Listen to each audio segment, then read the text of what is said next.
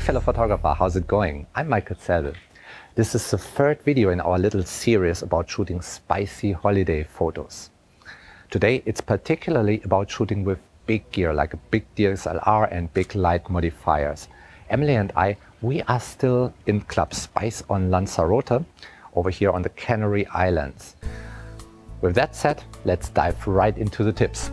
Tip number 1 of my 6 tips for today is actually about lighting. It's about using a TTL speedlight and a softbox. Your DSLR camera is an incredibly smart and precise instrument, so it makes good sense to pair it with lighting gear that is actually also smart and precise. So the speedlight I'm using today is TTL capable and high speed sync capable. That means it's very smart, and the modifier that I'm using is a softbox, which is pretty precise when it comes to controlling light. And all of that is still lightweight, but it gives you really awesome results. The lighting kit that I'm using today is completely from Photix because their gear totally rocks. So let's start with the light stand. I'm using again the Photix P200 MK2 compact light stand, which is just 1 kilogram weight, but it extends up to 2 meters and it's pretty sturdy. The umbrella swivel that I attach on top is again the Photix Varos 2 BG. And now I'm adding an additional element, a boom. It's a multi-boom 16-inch flash bracket. This boom, it's the ideal holder for my modifier, which is an umbrella softbox. It's the Photix 60x90 Easy Up softbox. The speedlight inside is the Mitros Plus. It's TTL capable, but most importantly, it's also high speed sync capable, and we will talk about what that means. I'm controlling the speedlight from my camera using my Odin controller. The camera for today will be my beloved Canon 5D Mark III. I think it's the ideal portrait and beauty camera. If you play around with this kind of speedlights, you will very soon realize that you have the magic wand for light right to your disposal. Let's get over to tip number 2, which is working with TTL. Our DSLR cameras are incredibly smart instruments, and one thing that is in particular helpful is their TTL mode, metering through the lens, TTL. This accounts for the ambient exposure, which is defined by ISO and f-stop and the shutter speed, and it also counts for the amount of flash that is added to the photo. I suggest set your camera into aperture priority mode. The aperture is something that you want to control and not the camera. In aperture priority mode, the camera tries to keep the ambient and fill in with the flash, which is just awesome. So it's very important, don't set your camera to P or to auto mode or something like that. I switch my remote control, my flash trigger, to TTL. It will also switch my flash to TTL, and from there on all the rest goes automatic. You can turn the ambient exposure level down by dialing down the exposure correction on your camera, if you like to. I often like to do that. Now you can also turn the amount of flash up, if you like to, by dialing up the flash exposure correction. This is a different correction, so you've got different control about your favorite amount of flash and your favorite lightness or darkness of the ambient. Use that. Now just dig into the manual of your camera and see what control you have to use to dial this up and down, and then start using it creatively. So usually I would insist that you learn manual lighting first, and once you understand manual lighting, then you go to TTL, because then it will really start helping you. But since we are on holiday, I will not be that strict.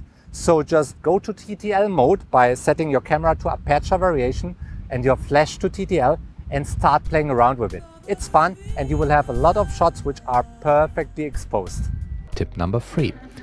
This is about composition, and especially about a layered composition. Why are some photos so much more interesting than other photos? Maybe the scene is the same, maybe the technical things are all the same, but still those photos are more interesting. Why is that? Oftentimes, because the photographer makes use of what is called a layered composition.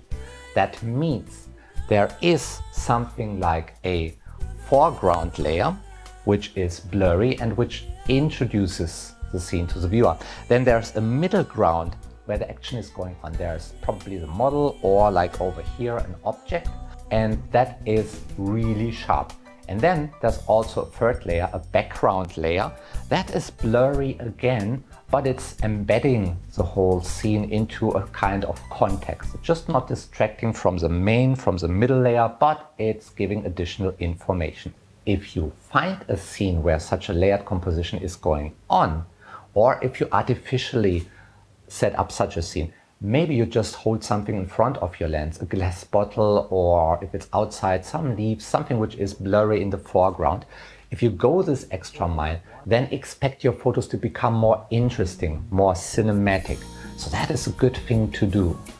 Tip number 4, it's about posing, in particular about her shoulder, her chin, and the lean. When you are posing female subjects, they need a little bit more work than male subjects. There's a little bit of a secret sauce, and I want you to use that. What I'm talking about is her chin, her shoulder, and the lean. That means her chin should be elongated towards your lens, and then probably, and only then, turned a little bit down. What it does is it eliminates double chin. I mean, everybody got double chin. If you're going backwards with your head, then there's double chin, no matter how thin you are. However, if you stretch the chin forward and then go down, all of a sudden everything is gone. So this is a really good trick. You should use it all the time. Then another thing is that the shoulder connected to the chin is very erotic. So use that. Let her work her shoulder forwards. And the last thing you should pay attention to is the lean. If you want to thin her body out a little bit, or if you want to make the connection to your lens stronger, then let her upper body lean a little bit towards your lens. That just makes it a bit stronger. It just takes a little bit away from the hips, and the whole expression is probably a little bit more erotic. So chin, forward, down, work the shoulder, lean. This is a secret sauce. Keep that in mind, try it out. So let's go to tip number 5. Sun backlighting with high-speed sync. Shooting a photograph against the bright midday sun can be very spectacular, very powerful. But how do we bring down the amount of light that comes into the camera to a manageable state so that our flash can compete? Should we use ND filters, neutral density filters again, like in the last video? No. This time we're gonna use high-speed sync because our big DSLR and the flash system offers high-speed sync. That means we can synchronize our little flashes to a faster shutter speed. For example, a shutter speed of a 1/1000th of a second, like I used it in this example. A 1/1000th of a second brings down the sun so that the light is still manageable. At the same time, I can use the flash. Now, ironically, high-speed sync makes the flash working so slow that the camera, even at a fast speed, can pick up some of the flashlight. So it will not use all of the flashlight, some light will be wasted, but at least there's enough light to make my subject popping out. So if you try out high-speed sync and you shoot directly against the sun, expect your photos to be quite spectacular and quite powerful. In order to use high-speed sync, your camera, the flash and the radio control, they all have to support high-speed sync. Usually that's no problem. Canon, Nikon and all the better flash systems, they support high-speed sync. You just switch your flash system to high-speed sync, you dial a shorter shutter speed on your camera, for example, a 1/1000th of a second, and then you're good to go. Tip number 6. Color correction for tungsten lighting. It's getting dark right now and the lights go on. Typically, lights inside are tungsten colored. That means they've got a warm orangish light. Our flashes, on the other hand, they have got a daylight color. This is very bluish.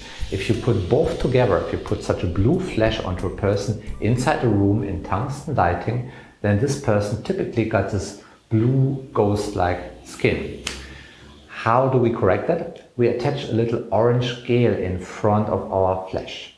This orange gel is called color temperature orange gel, or short CTO gel. You just buy a big piece of CTO gel on, let's say, eBay. You cut out a piece that just fits onto your flash head and you attach it there with Scotch tape, for example. When you don't need the color temperature orange gel anymore, when it's daylight again outside and you go outdoor with your flash, just get it off. With the CTO gel in front of your flash, you dial the white balance of your camera to tungsten, because now your flash has got tungsten light color. With your CTO gel, you can photograph people in a tungsten environment. They've got a perfect skin tone. They will like the photos. If you don't use a tungsten gel and the people have a bluish skin tone, typically they will not like it. I've got one little additional photo idea for you, and this is flash painting. We'll go right now into the dance club because over there it's really dark, and what I can do over there is I can position my model on a white bed or on a white blanket or against a white wall. Then I put my camera onto a tripod so that the camera is really stable.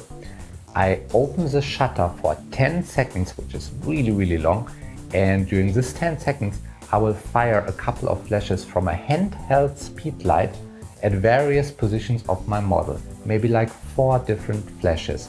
One of the flashes going straight into her face so that I've got a really nice face exposure, and the other flashes just go at various parts of her body.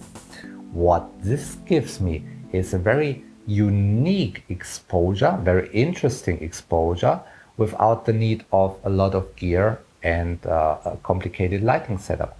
I just use my speedlight's test flash button, which fires a flash at 30 seconds of power.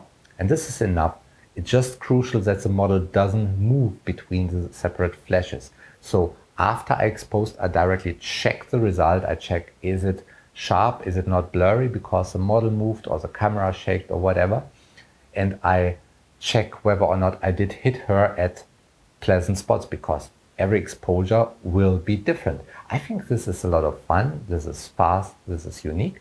So I suggest just try it out. Thank you so much for taking the time and watching this video, and I really hope these tips are useful for you. If you like the video, like always, please give us a thumbs up, please click on like, please subscribe to our YouTube channel, please subscribe to our magazine at goodlightmag.com. I hope to see you in the next video, and until then, I wish you good light.